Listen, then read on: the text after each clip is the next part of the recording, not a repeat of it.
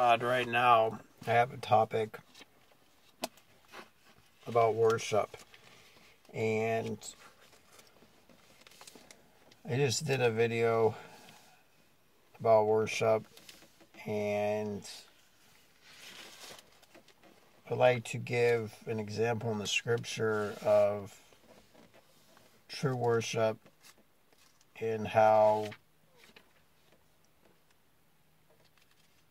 you have to know what you worship. You have to know who you worship, why you worship. A lot of people, they just worship themselves, and they have created a God that desires this because their worship is really toward fallen angels. And the fallen angels are those that are created beings who desire worship. So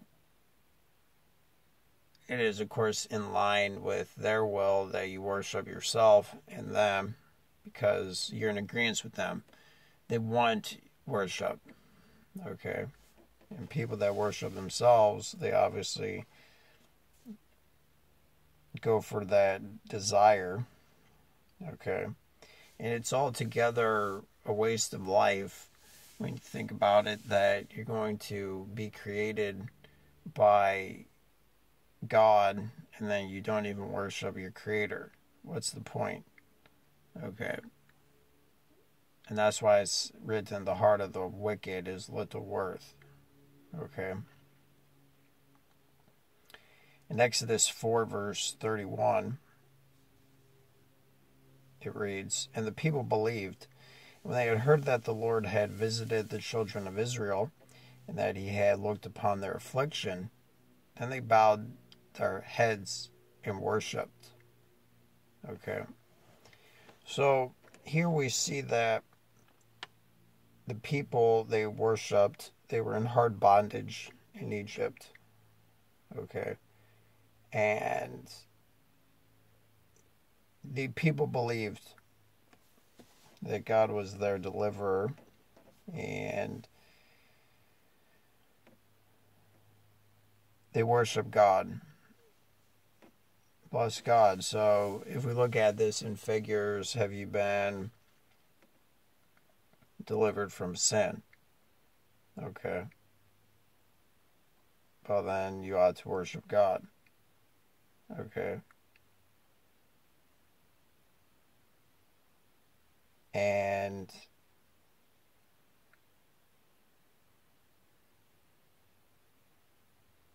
of a truth, there's a lot that's going to come with this.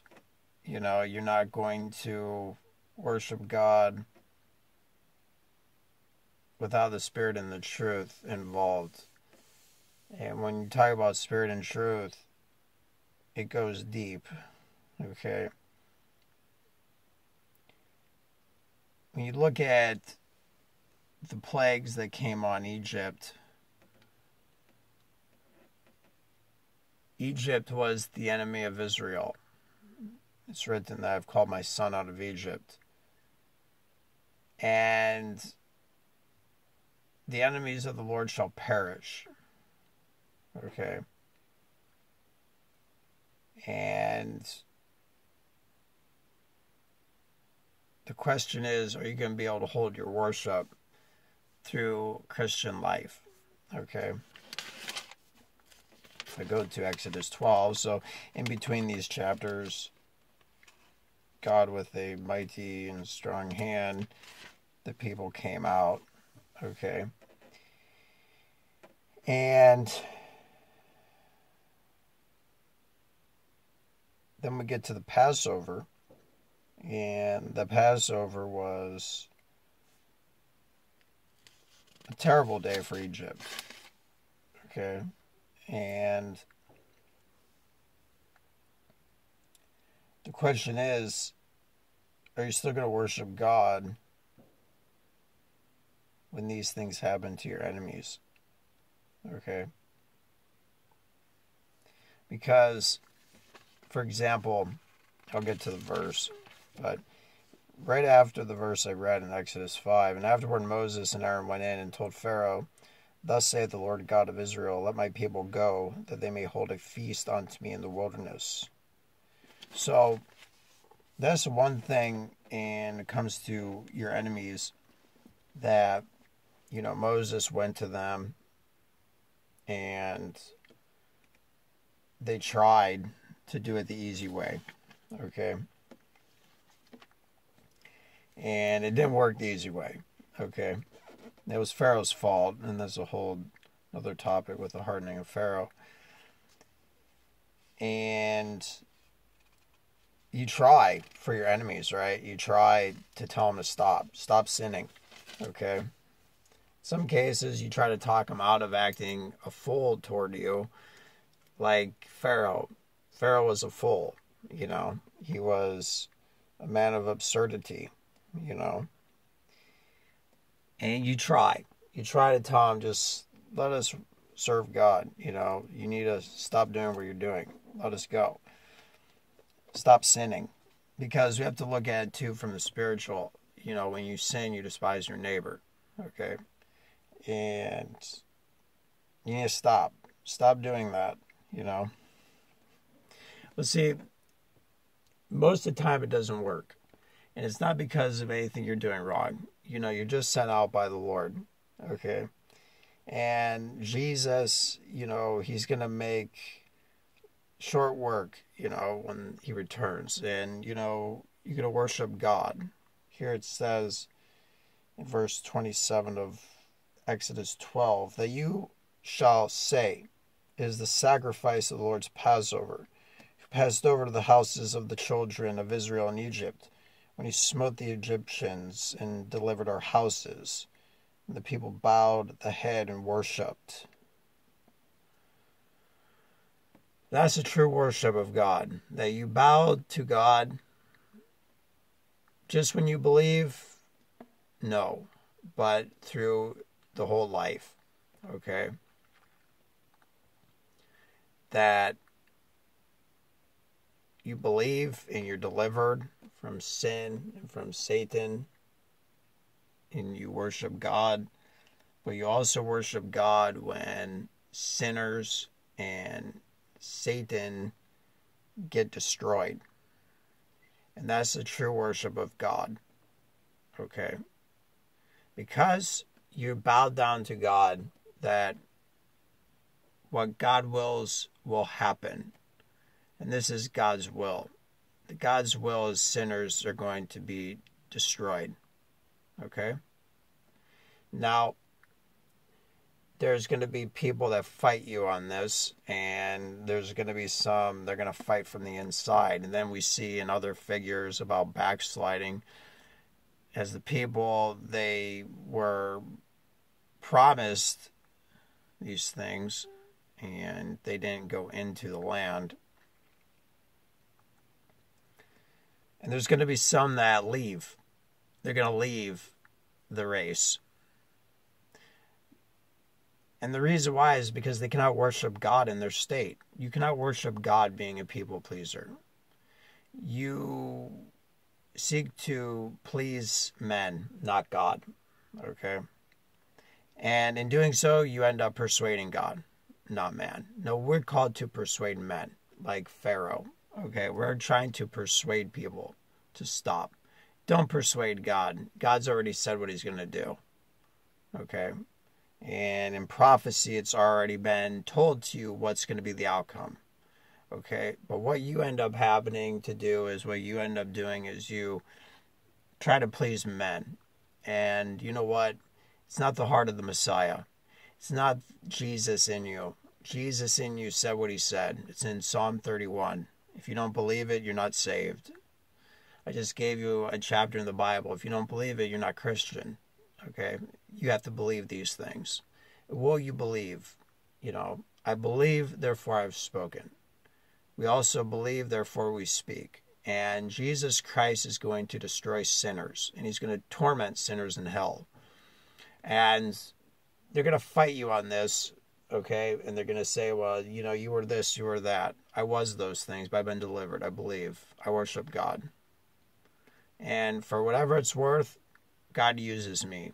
to try to help you today, whatever it's worth to you. And you don't need me, I can give you a Bible. You don't need me, okay? But for whatever it's worth to you, I want to be worthy of the calling of Jesus, and I'm going to tell you these things, and I'm going to try to persuade you to stop sinning, and then you need to fear God. This is one of the last known preaches of the gospel we read of in the scripture before Jesus returns in Revelation 14. And it says, fear God and give glory to him, for the hour of his judgment has come, and worship him. This is the preaching of the gospel as we read in this chapter in Revelation 14. And then what comes after that? More message on being tormented day and night. What God do you worship? There is God's many, Lord's many. Do you worship the God of Israel?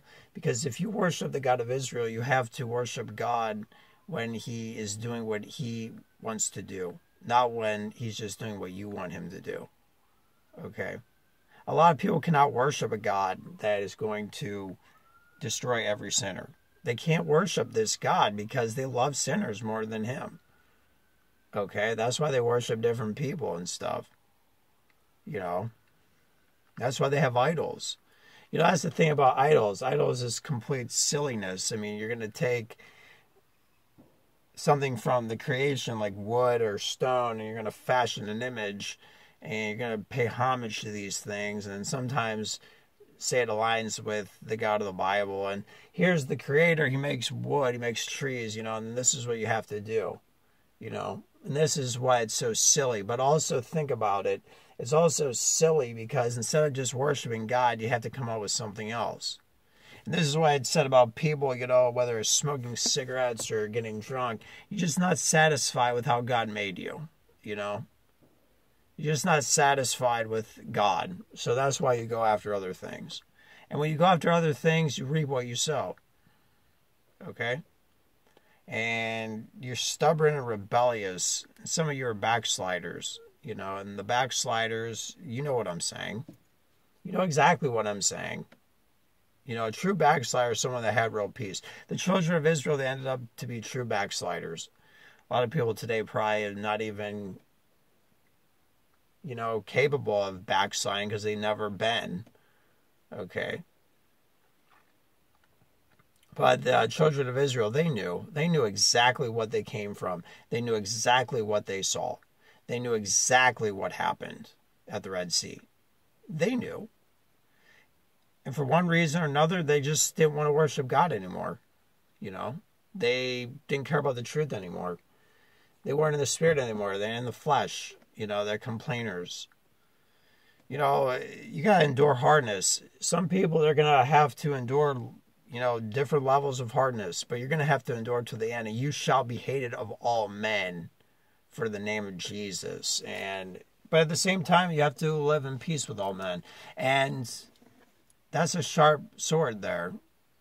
But God gives wisdom, and you got to worship God, And anyway, these are some things I wanted to touch on, and the other video should come out maybe around the same time. So it's about worshiping God. Worshiping God is first. And this is one thing the Lord has taught me, that worshiping God is first. And, that's what that looks like anyway when you bow down to God in salvation. But it doesn't stop there, And the worship has to be true. It has to be in the spirit. And you have to hunger and thirst after righteousness. I mean, you got to really want the kingdom. You have to want Jesus to have Jesus. And if you have Jesus, you have to have and share in his desires, And you have to believe God. And you have to put your faith in Jesus, who is a faithful creator. You got to stand the gap. Okay. Bless God.